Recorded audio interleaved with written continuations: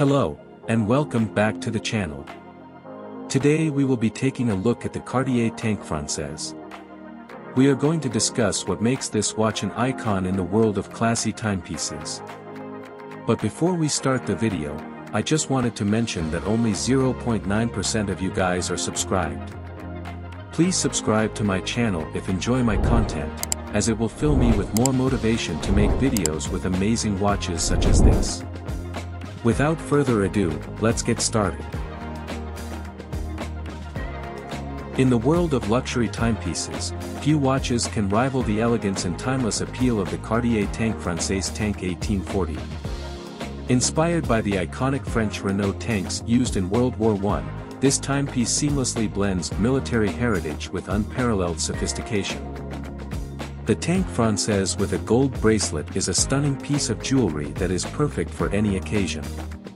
It features a rectangular case made of 18K yellow gold and a matching bracelet that is both elegant and comfortable to wear.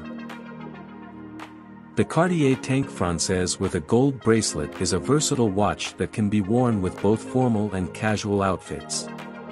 It adds a touch of luxury to any look and is sure to turn heads wherever you go. The Cartier Tank Francaise is a timeless classic that has been around for over a century. It was first introduced in 1917 and has since become one of the most recognizable watches in the world.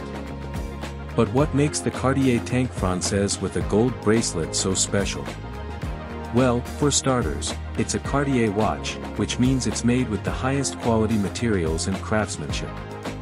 The 18K yellow gold case and bracelet are not only beautiful but also durable, ensuring that the watch will last for years to come. Overall, the Cartier Tank Francaise with a gold bracelet is a beautiful and timeless watch that is worth investing in.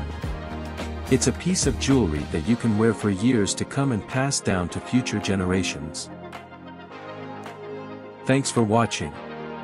If you enjoyed this video, please give it a thumbs up and subscribe to our channel for more content like this. See you in the next one.